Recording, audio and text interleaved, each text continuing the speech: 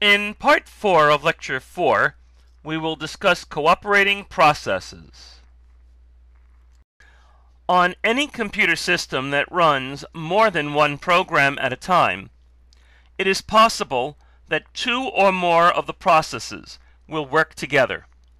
One example of this is a word processor and a print spooler, where the word processor will prepare the text that will be printed, and the spooler will schedule the printing of various documents on the system's printers. There are several advantages to allowing processes to cooperate in this fashion. They can share information.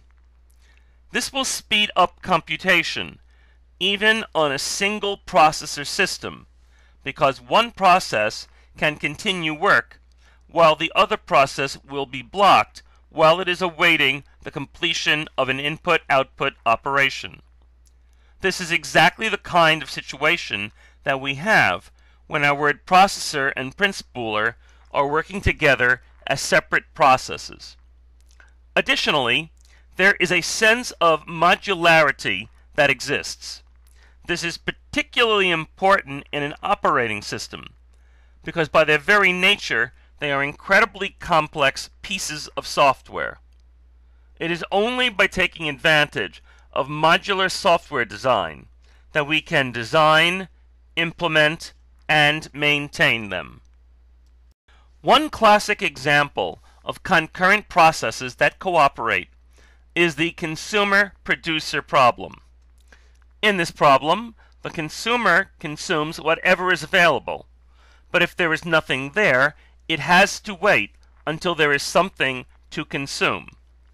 While the consumer is busy consuming or waiting for there to be something to consume, the producer is producing.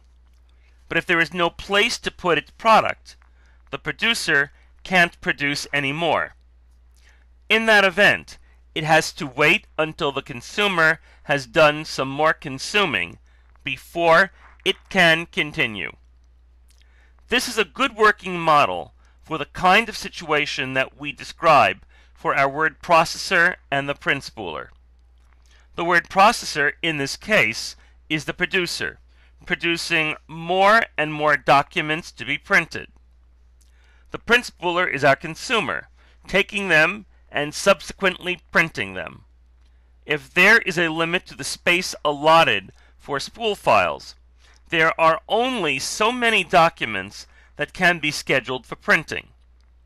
Before printing another one, the word processor will have to wait before beginning to print another one. The consumer and producer processes will share the buffers as well as the variables in and out, which point to the next free position in the buffer and the first full position in the buffer. If in is equal to out, then the buffer is empty. If the remainder of in plus 1 divided by n equals out, then the buffer is full. Next P is the next item to be produced.